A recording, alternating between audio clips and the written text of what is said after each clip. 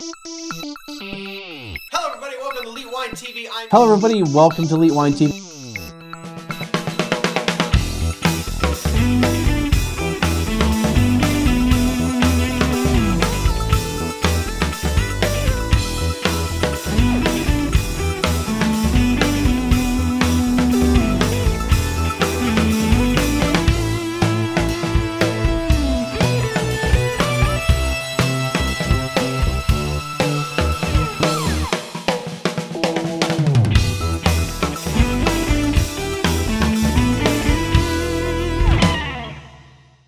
Hello everybody, welcome to Elite Wine TV. I'm your host Mark Fusco here with another special edition of the show. I'm here with Laurent Pillot. Right. All right, I had that. I had to be told how to pronounce it yesterday because I was saying Pillot, not Pillot. Over here at Laurent and Fernand. yeah. So we're at your domain. And you've been very kind enough to take me on a tour of your facility. We went into the vineyards. It's really hard to see because of the camera and all that, but we went all the way up there and to look at some of your vineyards and had an incredible view. And now we're going to sit down and talk about it and taste a couple wines. And I just want to first ahead of time thank you for taking your time. But it's all about you now. So I'm done with me. So tell me about you and the domain and the history and everything. Okay, so our domain is a family business for a few generations now in Chassagne. My ancestors are from Chassagne. I have ancestors in the 17th century living in Chassagne. Okay. So it's a long history in this small village. And today, I would say the winery is a blend of different origins from my mother's side with Colin, so some vineyards coming from this Colin family side, and also vineyards coming from my wife's side family in Pommard. So today, our winery grow grapes in 8 different villages in Côte de Beaune, mainly in Chassagne and also in Pommard. But we have well-known names like Volnay, Meursault, Puligny, also Puligny-Montrachet. Total 15 hectares. All the grapes come to Chassagne at the winery. So one new facility in Chassagne, and grapes coming from all those vineyards. Okay. And I mean, I got besides, a really great domain, I kind of have an important person here, the deputy mayor. So, I always seem to find the coolest people. So, but yeah, so you've got that, and how long has the domain actually been in operation? So the domain really started with my great-grandfather.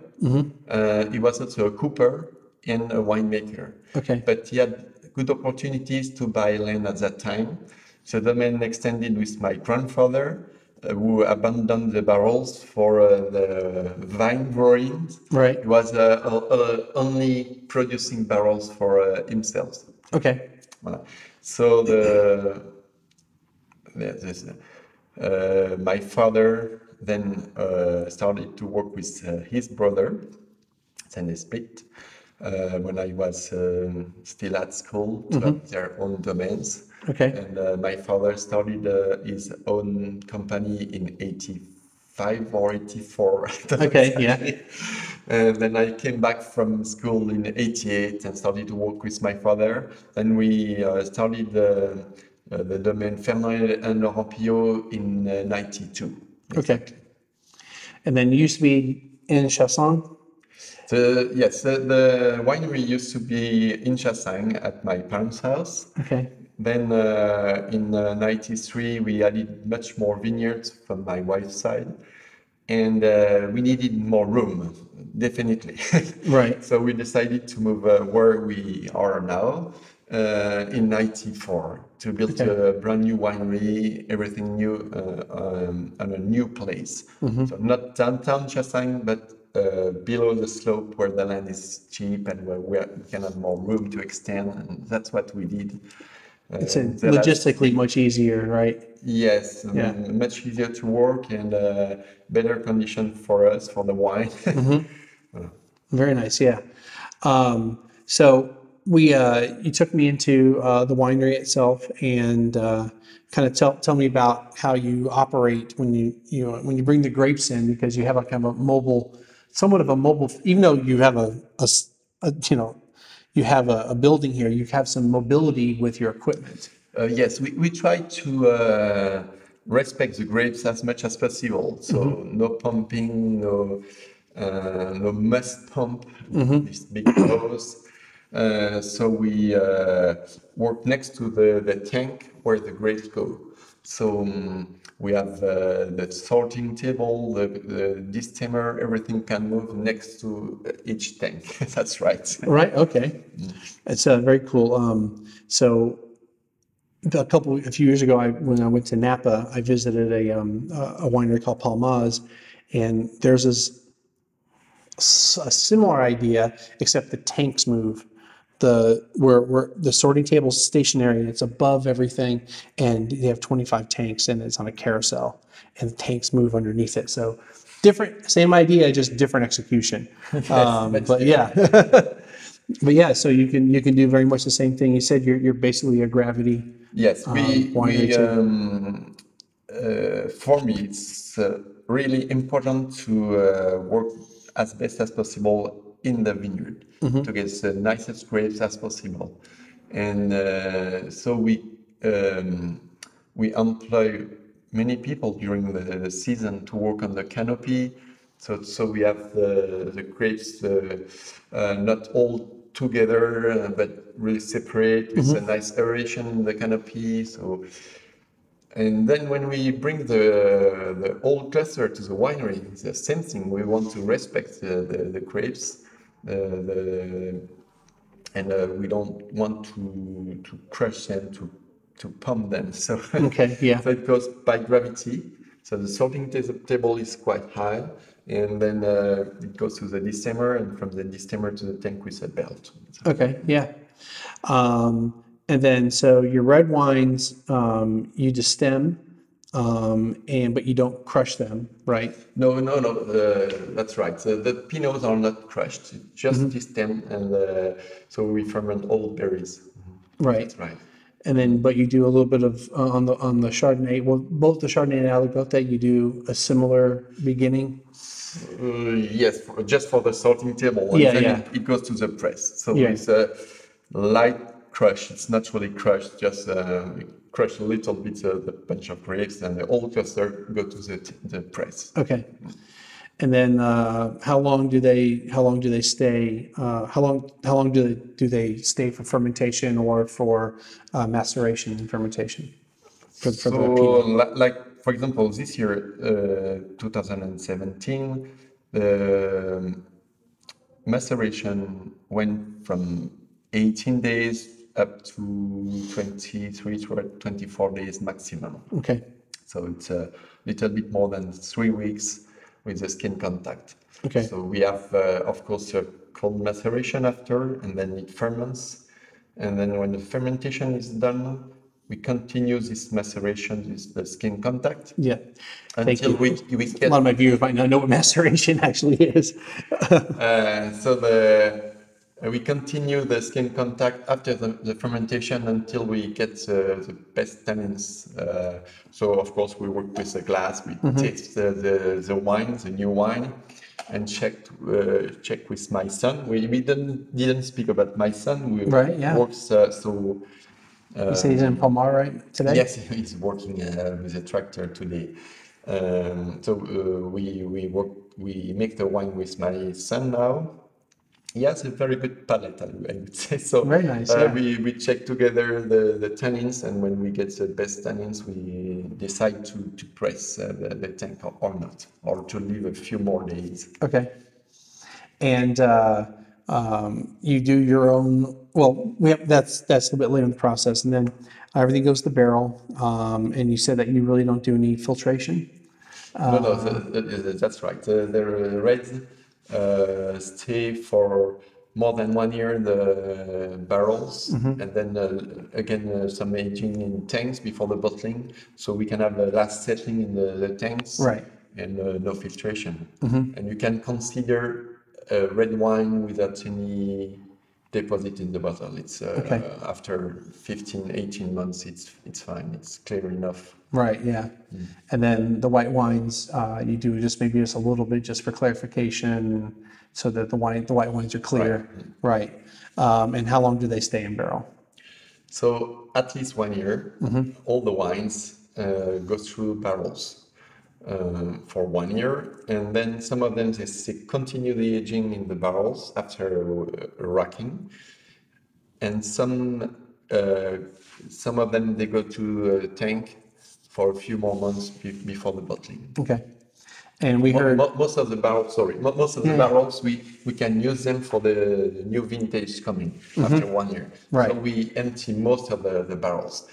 Just our best wine, they continue the aging still in wood. all right. And then actually I got to hear a little bit of fermentation with the Chardonnay. And kind of tell me about, well, you already told me about it, but we'll let them know about. So it's going through some fermentation now, and then eventually go through malolactic. But then what happens in the wintertime? Yes, so the reds ferment in big tanks, open tanks with a skin contact, so it goes quite fast. The fermentation takes a week, 10 days maximum. Right. Because it's big volume, you have this energy. The white, they have a different way, so it goes to a barrel with the juice to ferment into the barrel. And the fermentation lasts for 3 weeks, 1 month, sometime more, 1 month and a half, 2 months. So we hear some barrels still fermenting more than 1 month after the harvest. Okay. And then we leave the wine in the barrel for a natural malolactic fermentation, a secondary fermentation. And it takes place during the winter time, or before the winter, or after the winter, because we leave the temperatures down during the winter time. Right. So it naturally stops the process. And yes, of course. The yeast, they don't like the they don't like the cold. Yeah. And then so after all that, then you bottle everything yourself, right? Instead of yes, we do everything by ourselves. We bottle with our own bottling line, quite modern one. I changed the bottling line just a few years ago, maybe 4 or 5 years ago. So we bottle by gravity when we want. So it's very in English, it's more. You're more flexible. More flexible. Thank you. Yeah, instead of having to call someone a month in advance, right? Yes. It's more flexible, and so that way we can bottle like 2 or 3 wines, and then wait for a few weeks to bottle again 2 or 3 wines. That's true. Yeah, some wineries do what you do. Some of them have the bottling. I told you, like my friends who have the winery up in Texas, they have a bottling truck that comes by, and now I don't know how they work it. I don't know if they have to make an advance notice in a month. I probably should ask them next time I see them how much notice you need to give those guys. But I got to see a bottling truck, which that was kind of cool. So we did all that, and then you said, let's go visit the vineyards. And I literally thought we were just going to go over here, and you took me up on top of the mountain, top of the hill. And so tell me about your vineyards up there. Yes, so we went to a nice place. I like to stay. It's on a quite steep slope, a little bit higher in altitude, so we have a very nice view above the vineyards of Chassagne Premier Cru Morgeau. So this place is called Grande Ruchotte, Premier Cru Grande Ruchotte. It is considered as one of the best Premier Cru of Chassagne. Okay. So you know that in Chassagne there is an area in between Chassagne and Puligny with all those very well-known Grand Cru, Montrachet, Bâtard Montrachet. Right. And it's about at the level the altitude of Chassagne-Montrachet, kind Okay. of same soil, but at the opposite side of the village. So really not close to the Grand Cru, but close with the quality of the wine. It's Okay. a very good wine from this place, and I really like to go there. It's with the view and. It was a beautiful spot. I'm telling you. I took he saw me. I took a lot of pictures of the landscape, and then took pictures of the soil. And so, yeah, tell me about the soil that you have up there, and how the kind of how this whole valley kind of started. Yeah, it's mostly where we live. It's clay and limestone, and below this deep of good soil, you very quickly find big rocks. Yeah. And then it's a heavy rock. So because of this rock, the slopes are quite steepy, and we have many different types of soils because of different geologic fault we have in that place. Okay. Yeah. So over time, things shift. So something will drop. So the soil changes, then drops, and then you have the erosion. You even showed me that there's. I don't know why I'm pointing. You guys can't see it, but you showed me that there was a visible line where things change and the soil changes. You can see the face of the rock. Yes. Right. And you can probably barely see so the vineyards back here. This is Aligote back here.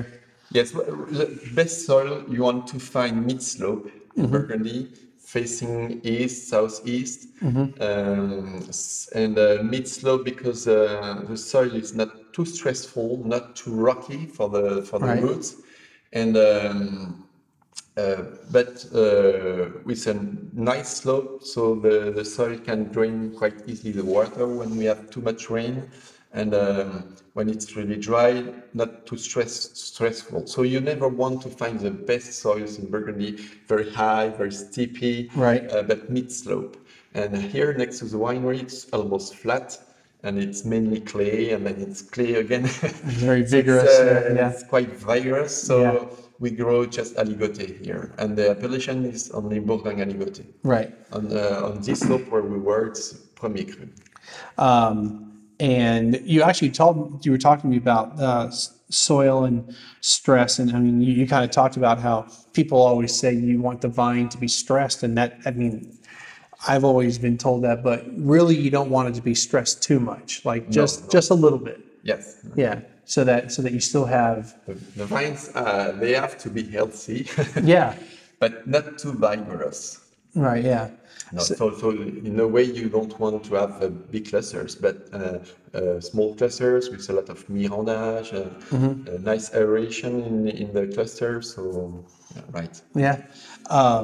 Yeah. Because I guess maybe other people have talked about stressing the vine. Maybe they've just assumed that it was understood. They don't mean completely stressed. But then again, I think there are areas that the soil is extremely poor, and they plant the vines there just because that's what they're going for. But it's right, the soils here are really poor. Yeah. And except vines, I don't know what kind of corn you could grow. Right. Like you said, farther south, you have your Centenay, and then what's the next area? Marange. Right. And then beyond that, now it's more corn and other Yes. livestock, cows. Yeah. So, I mean, that's one of the things about agriculture in general, that whatever the land gives you is what you grow, basically, right? Exactly. Yeah. So we had a great time up there on the slopes, and we came back down and showed me your storage area, and kind of tell me about that. You said that was kind of what was the reason for the building was.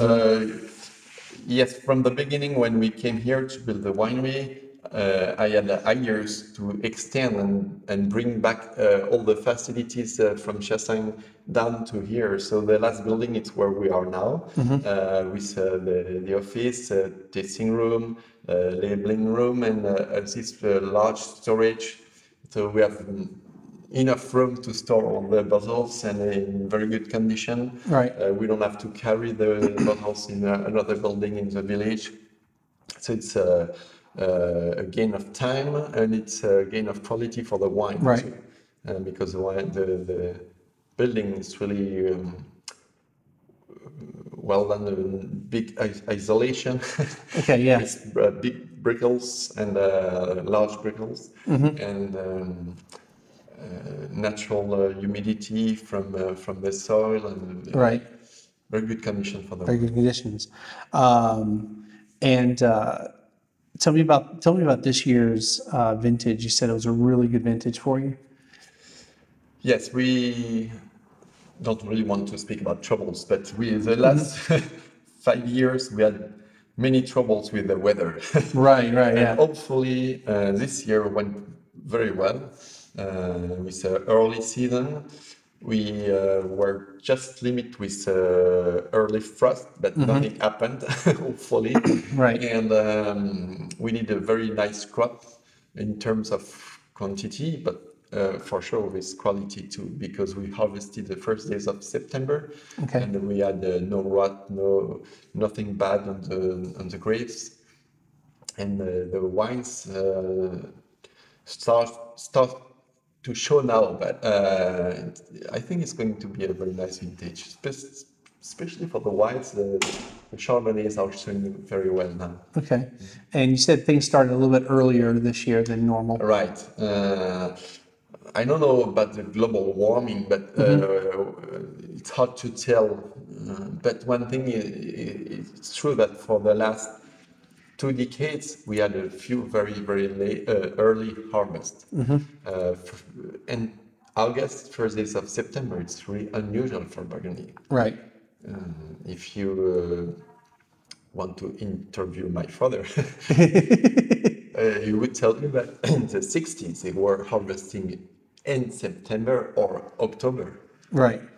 And 11, a few years, 03, it started with 03, but 11 to 07, very early vintages, and this year again. Right. Well, that seems to be a very common thing throughout the whole world that, things are happening sooner than they have done maybe 20, 30, 40 years ago. And for whatever the entirety of what's going on, there's definitely a difference now than there was in the past, and whether that will continue or whether it will reset back to what it was in the middle of the 20th century. That's for us to see what happens. But definitely something that you can't ignore.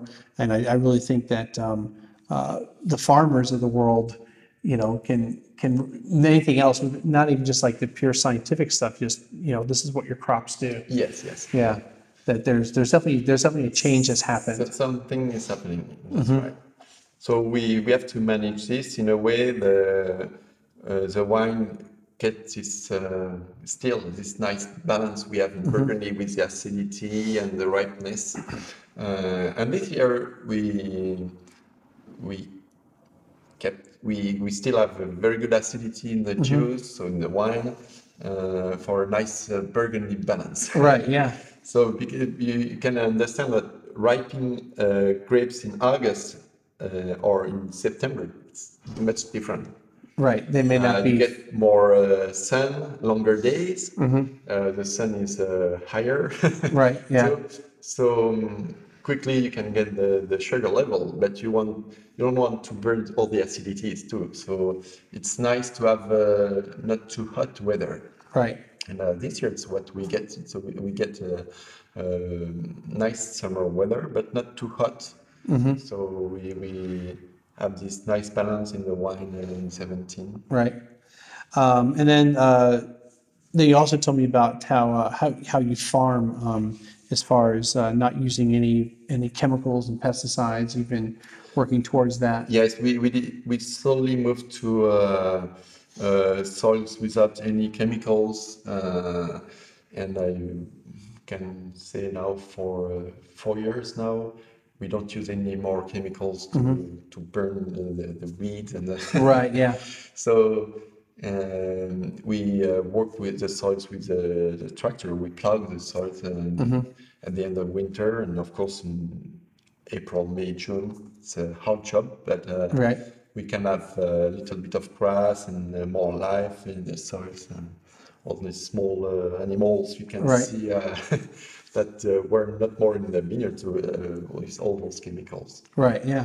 So we do not have any labels. I want to stay quite free with all those labels. Right. There is just one here. It's called Ecofito. It's a group of winemakers. We work together. In a way, we find the solutions to low down everything with those chemicals. Right. I mean, again, that's another thing I really think that's at least in the wine world, I'm not really with any other agriculture that I don't really follow a lot of other agriculture than grapes, but it seems like that's another trend in many places that you're trying to be more, I guess, respectful of the land, and if you're using a lot of chemicals, you're taking away the nutrients, and you're kind of how do I want to say that you're it's not, I know I can't even say what the word in English that I want to use, but you're removing a lot of the nutrients. You're making it barren very much. Very, it's just dirt with nothing in it. Like you said, now without that you have more life to it. Yeah. And another thing is quite personal, but we do work in the vineyard. Yeah, and you live right next to it. I live in the vineyard. Also, my house is in the middle of the vineyard. Our company is quite small. We have 15 hectares. It seems big for Burgundy, but it's still a crew of 4 or 5 people working for me. So we go in the vineyard with our employees. We do all the job with them, driving the tractors or walking by hand with the canopy. And you don't want to have those chemicals on your skin. Right. And it's our health first. Yeah. And also for the soil, not to have chemicals going to the water. The water table. Yes. So.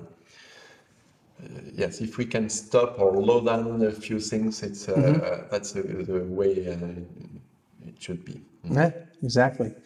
Well, we have some wine here. Let's get into some wine that you have set up for us. What do you have in the glass today? So first wine I want to show you it's a Chassagne 15. Okay. So it's not a comic, it's a Chassagne village. All right. It's a specific place of Chassagne called Les Chenes, just next to the Premier Cru Maltroit. Okay. 15.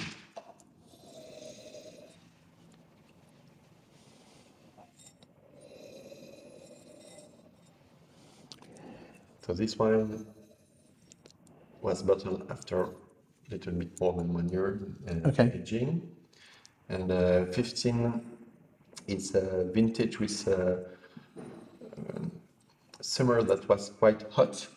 So we get this brightness already from the nose. Right, yeah. But don't think it is like O3. It's not very, very hot, but it's a little bit different compared to 13, 14, with bigger acidities. Here we get a different balance. Okay.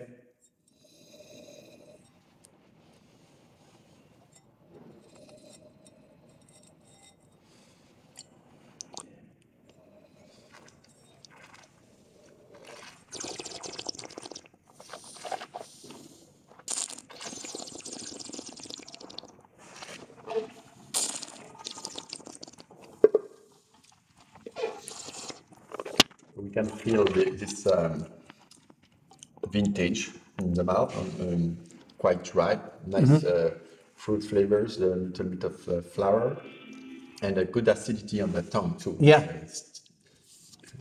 I speak a lot about the balance of the wine, but it's true that it's really important to get this nice acidity that is quite typical of our Burgundy whites. And it's because of not too hot weather and cooler nights too, so we still keep this acidity. And that just helps with preservation of the wine. And I mean, I'm not saying you're going to be holding this for 30 years, but definitely this is something you could keep for a few years. Yes, the acidity is like bones in your body. It's not, you need them, Right. but it's not the whole body. Right. Yeah. It's part of the wine. And then you need this acidity to have Your structure. for the wine to be stand up. Okay. Yeah. Yeah. And but I like that analogy. I don't want to focus just on the acidity. Right. Yeah. Yeah. I like that idea that maybe the acidity of a wine is like the skeletal. It's like it's not the whole thing, but it's kind of gives you that base that you can build on. I like that idea. I have to use that more often. So there is a kind of fashion right now with the Burgundy white to be very mineral. That's a word you can hear everywhere. Yeah, that means a whole bunch of different things. Yeah. Yes, minerality. And you in the 80s, 70s, the fashion was more on very rich, full-bodied whites. Now we focus on very mineral wines. So I think in between there is something to do. I don't like a white when it's really very strict and quite just linear. I like a white to be also with a nice volume in your mouth. Right. Yeah. So we need this ripeness of the Chardonnay also. And we get this in 15. Right. Yeah. Yeah. This is. I mean, you definitely have a. I think you really described it well. There's a balance between. There's not a lot of sharpness to it because but you've got a little bit of roundness, a little bit of full, not a full blown, just full bodied No. Chardonnay, but you've got something there to it. Yeah. And you've got some good fruit with it.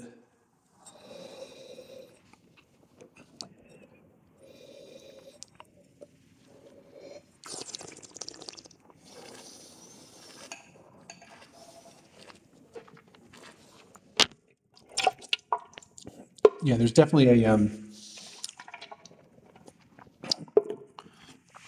it's not too lean, it's not too full. It's kind of just right in the middle. Something that you could, would be a lot of flexibility with food pairings. And that's one of the things that that I try to talk about in when I do any wine reviews is food pairing with it. What food would go well with that particular wine that I'm having, or just letting people know that wine isn't always, and a lot of times wine is really meant to be shared with food or paired with food, and not just water that you just drink on its own. There are some wines that are very refreshing on their own, and you don't need to have any food with. But yes, Chassagne is a white wine that can fit from the aperitif through the whole meal to the cheese. Right. Yes, you can have it just like we do now, just for without anything. It's perfect too. Right. But of course, we like to have our wines with good food. Right. Yes. Living in France, you need good food. So I've been having some good food. Yeah. And we are far from the ocean, but our whites fit very well with seafood, with fishes from the ocean. A lobster with a Chassagne white that is a few years old. It's a perfect match. You're actually telling me that Chassagne is mostly white. It's about what you said, 70? 70% 70% white, yeah. About two-thirds white. Okay. Still. But it was more of a red wine apple or area quite a while ago. Right. Chassagne, I don't know exactly, but 30 years ago was half red, half white. Right. And because of the reputation of the Chardonnay, there are more whites than Pinots in Chassagne. Okay. The way it is now. But you have areas in Chassagne that were mainly with white, specific place like les Vergers, Premier Cru, Chene, it's a place where you grow whites for decades. Of course, the Grand Cru, it's 100% white. Right. But south of Chassagne, there is a area with more, we'd say, heavier clay, where the soil is really nice for the Pinots too. Right. And maybe because my origins are from Chassagne, I want to save some Pinots in Chassagne. And next year I will put south of Chassagne, so this place, I will put some Pinots again. Very nice. Yeah. So the area in general is good for either one. It's not something that's really Yes, it needs to be one or the other.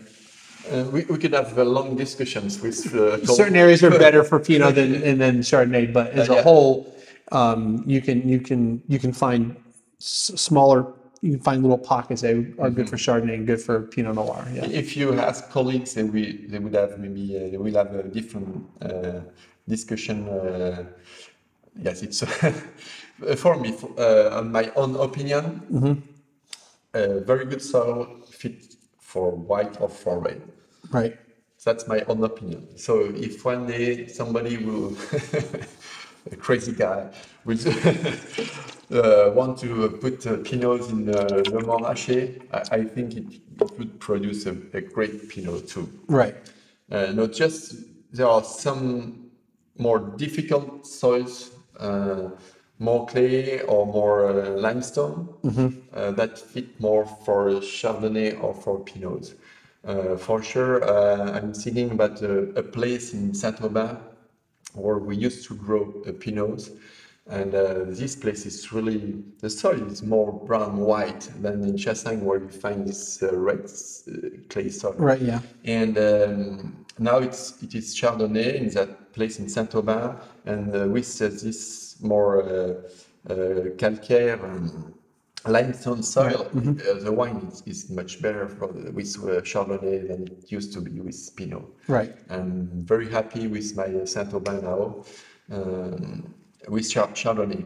And same thing in Chassagne, there are soils with a lot of clay, and I think you would produce Chardonnay that are a little bit too fat, too, you know what I mean? Yeah. Not enough finesse in those wines coming from heavy clay soils. Okay. So I think with some soils, Chardonnay is better. With some others, Pinot is better. But for the best exposure, for sure. Right. Yes. So the soil is really, really important in Burgundy. I don't want to say we do nothing after that, but if you can buy a very nice area, for sure you will grow a great wine there. Right. Yeah. Well, I mean, and Burgundy is pretty much the place where the idea of terroir is I think more important than anywhere else. I know the entire country terroir is important, but it really feels like this area is the importance of it, I guess, is even more so. Whereas, say, someplace like, we'll say Bordeaux, while they have terroir, it's more about other things than really here. And I mean, we talk about, even in the United States, we talk about the idea of terroir, but we don't look at it exactly the same way that you look at here. But they kind of get it. They, you know, where this area is good, you know, the soil, not just the soil, but everything else along with it. You know, they look at that. But yeah, if you want to understand the idea of terroir, study Burgundy, and your brain will fry. I mean, mine's already just with looking at all the maps and driving out here and looking at all the areas. Well, just a very simple thing. Just after the rain, you take a pair of boots and you walk in the vineyards, and you will see a big difference. In some place with a lot of small stones where the soil drains the water very easily. It's okay. And in other places, like around the winery, where it's really clay, you have mud. Well, you're saying if Tons of mud on your that's feet. why you don't want to do things like plowing before the No. winter time here because it's going to be too hard to walk in there, right? Right. Yeah. 'Cause I asked him about the tractors I kept seeing. The harvest was basically done, but I saw just tractors out there, and we were talking about what they were doing in the vineyards. So Yes, yes. We start to leave the winery and work outside again. yeah, I was living in my winery for 1 month. oh wow, I don't have my bed in the winery, but it's not far. right, yeah, So no, now we can change for another job. right, yeah, And we start to, as the leaves they start to fall down, we can work with the tractor right. and soon start to prune. And get ready for next year. Yeah, exactly. We gonna do anything else? Did you? Yes, right. I brought Chassagne-Montrachet, Okay. premier cru. It's a premier cru where the slope is not, it's a very, very gentle slope. Okay. But the rock is it's really rocky. Lots Okay. of stones. So lots of drainage. Yes, and there is a the soil is really brown red. Okay. So it means there are lots of iron oxide in the soil, and you have a few on this field, so it's hard to see with the camera, but it's not stone, it's iron. So it's we find those in the Vergers. Okay. It's very. So you see that? Yeah. So it's Almost looks like a tree silver trunk. iron. Yeah. Yeah. These rocks on the table aren't just for decoration. They can tell you a story. So Les Vergers 15. All right. So if there is one place where you want to find minerality in Chassagne, it would be Les Vergers. Okay. Because of lots of rock, you get very fresh fruit flavors in Les Vergers, always. And very good minerality. I don't like to speak about minerality too much because it's a fashion word. Yeah. But here it is. And you want to talk about debates. You can have all kinds of debates what minerality is, what it actually means, because it's a very generic term that just kind of just basically means it's not fruit, but it's not earth. But earth can be mineral. That's why it's very hard to describe what minerality is. It's almost like terroir, you know. It's the sommelier word like terroir. It's like it encompasses so many things, and it's kind of like this. You can't pin it down. It's very hard to identify exactly what it is. And a lot of somms and probably other people in the industry think it's an overused word. Overused. Yeah, you know. I never eat stones, so I don't know what. Yeah. Exactly. Yeah, I mean, you know, so when we describe wines, you know, sometimes we smell, you know, actual, because like not one person, but many people say minerals have no smell, they have no taste, but rocks have taste. Rocks, you know, have a smell, but then there's things that are kind of like the earth side of things that have aromas and flavors to it. But minerals themselves have no smell. So minerality is more of a concept, I think, than a specific. For me, minerality in Chassagne is some elegance, good acidity, something, and of course a little bit of smell of the stones, right? It's mainly this elegance you find in this wine.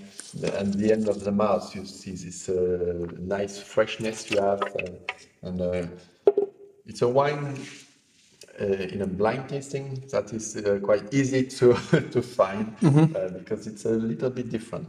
Right. Yeah.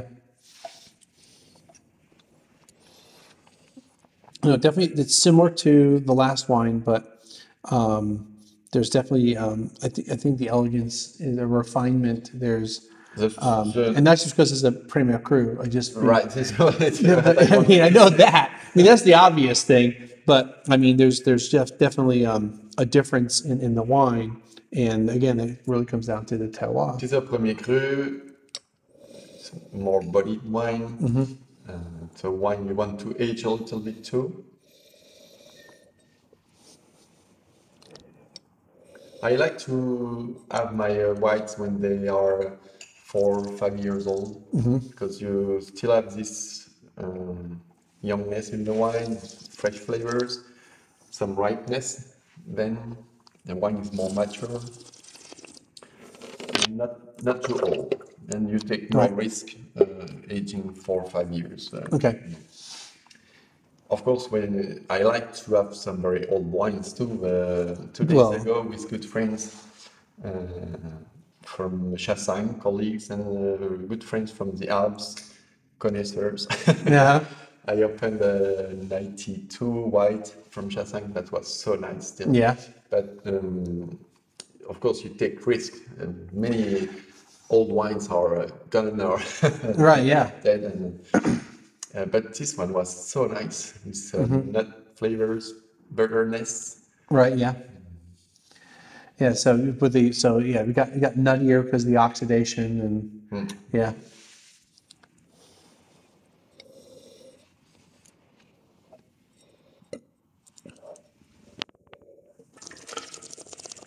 I want to show you something from 16. So Okay. I told you we grow grapes in Meursault. It's Right. one vineyard called Les Cailleret, Premier Cru.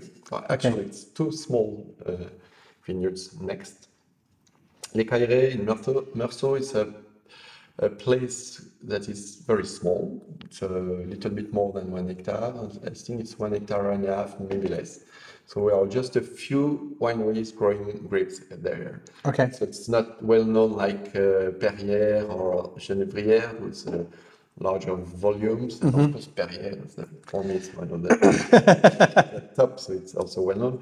But voilà, Cailleret from 16. Okay. So it's just bottled. Just bottled, right?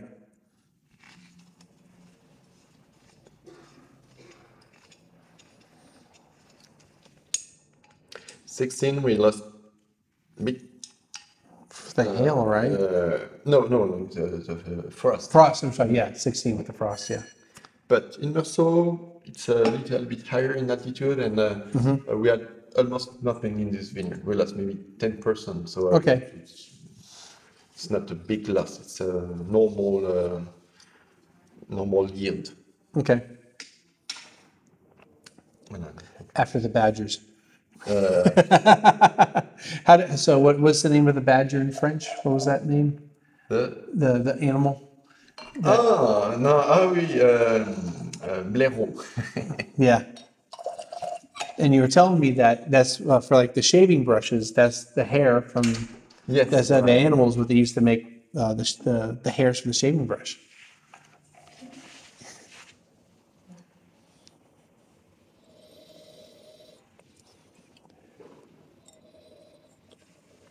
So here, of course, we have more fresh fruits like citrus, orange.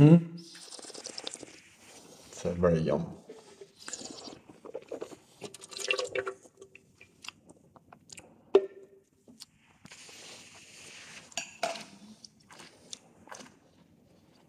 It's very nice. Very nice. I have a feeling that you might need to go here soon.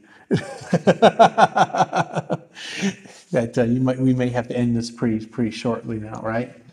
Okay. Well, this is a beautiful wine. All the wines that you've shown me are outstanding.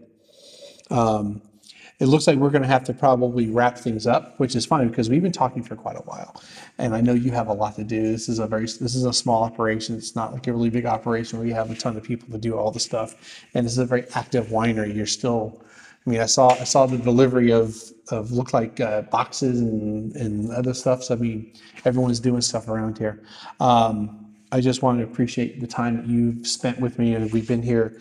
I've been here since 9, so I've been here for about 2.5 hours. So it's a lot to expect someone to give me their time with a small operation like yours, and sharing some incredible wine. My pleasure. Sharing some wonderful wine with me. I really appreciate it. If somebody wants to come by and visit, they definitely contact you to make an appointment. Right. Yeah, they can't just stop in. No, Yeah, and that's most of Burgundy. You really need to make something in advance if you're going to visit some places. I know there's some really large operations that look like you still probably should call ahead, but you could probably just show up. But places like yours, you really need, if they can see anybody. Not everyone can see people, but they definitely want to make an appointment definitely in advance, and not like the day of, or probably a few days, maybe a week or so in advance. Yeah, so that someone's here. But definitely, I'll have a link for the winery, so that if you do want to visit, you can let Laurent know that you'd like to visit, and if he's able to, or if someone's able to, they can say yes. If not, then they can't. If I am here, if I have time, it's not a problem. Yeah. Just by appointment only. By appointment, yes, yeah. And realize that you might not be able to come because there might be other things going on. So I can go skiing on the winter time too. Exactly. So we're going to wrap this up.